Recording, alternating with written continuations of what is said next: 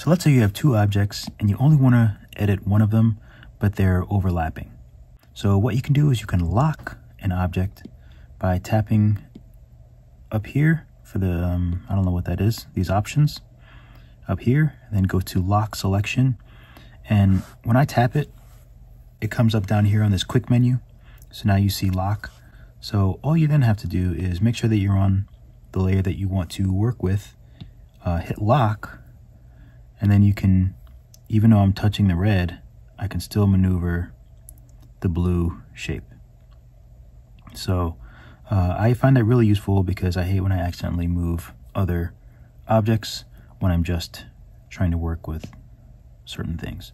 All right, hope that helped. Keep drawing, keep sculpting. I'll catch you all in the next video.